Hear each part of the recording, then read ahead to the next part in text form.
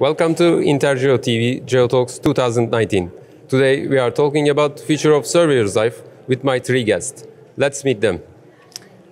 Craig Hill, Vice President of Leica Geosystems. James Van Rens, Senior Vice President of Riegl. Tommy Van Der Heijden, founder of Marxact. So, welcome to all again. Thank you. Let's start with Craig. How do you explain that future of Surveyors life from your eyes? We know worldwide there's quite a shortage of surveyors.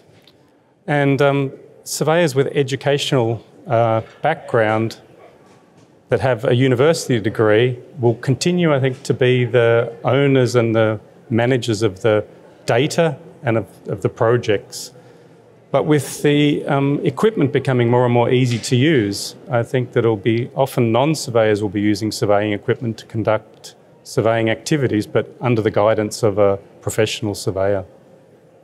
So I think that's where we're going in the future. And technology is going to help that development. What do you think, Tommy?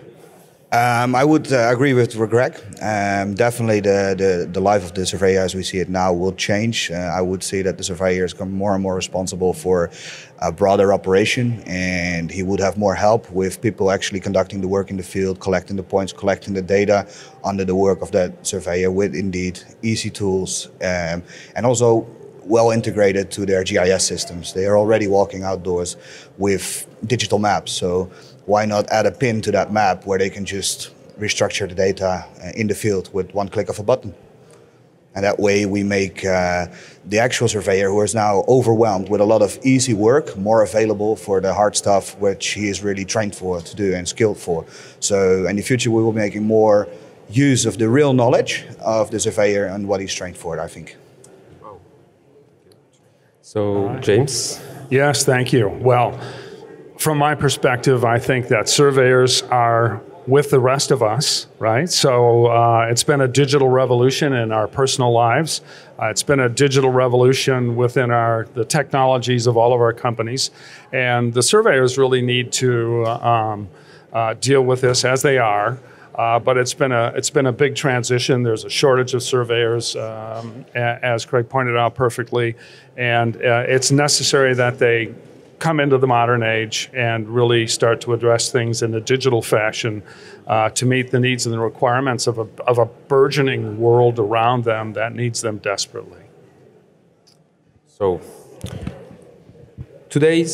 we are in a high-speed technology revolution.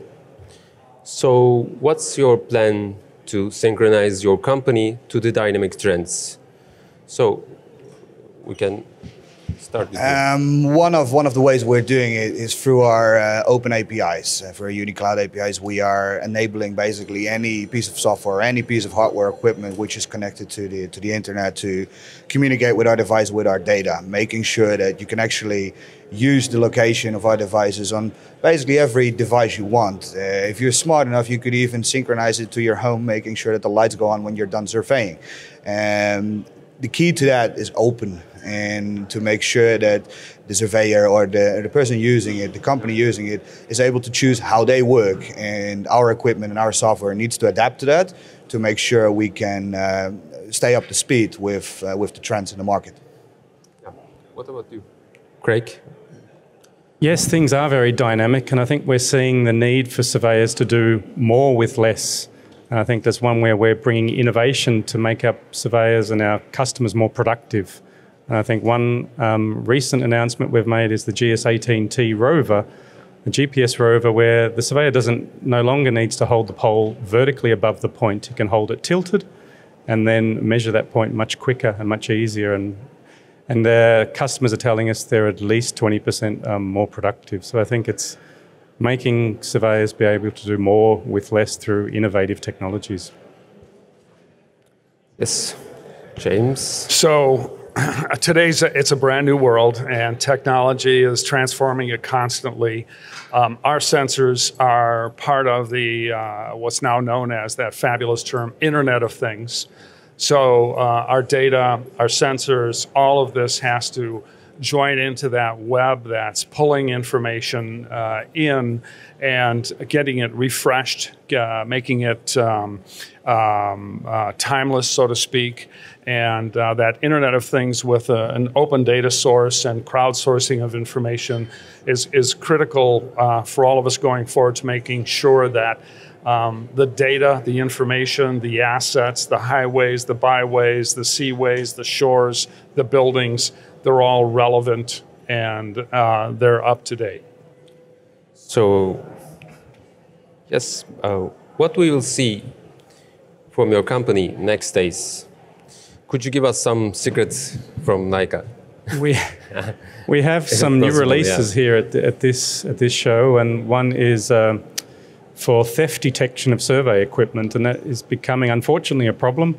That equipment is stolen even on site, and now we have a new locate or a locate system that you can then track and then lock the system and then hand that information over to the police so that they can recover the equipment and bring it back to the rightful owner. Reducing downtime and also hopefully reducing insurance premiums for our customers. Another release we have here is the City Mapper 2, which is bringing airborne mapping to really a new level of productivity, being again doing more with less. So in terms of the future, Leica Geosystems and Hexagon Geosystems spend a lot of money in R&D, and you can expect a lot more coming in the next months and weeks and years, so stay tuned. Good.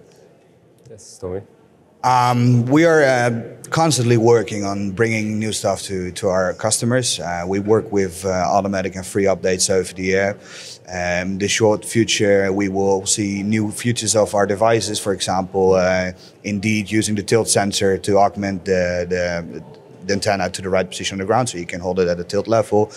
Apart from that, you can expect a lot of integrations. With the Open API, we've seen a lot of interest from a lot of GIS systems, BIM systems. So basically what you would see in the future is people making use of software that has never seen surveying before, but holds the data and just basically amending the data, collecting data based on the real-time position in the field. So I would think that you see most of that coming from us in this period, and I think that's what the future needs. So, James? So, lots of exciting times at Riegl right now. So there's a brand new production facility being built in Horn. Late last year, earlier this year, we occupied a brand new production facility for our mobile systems. We are building a new support service and, of course, office building in the United States and opening up a number of offices around the world.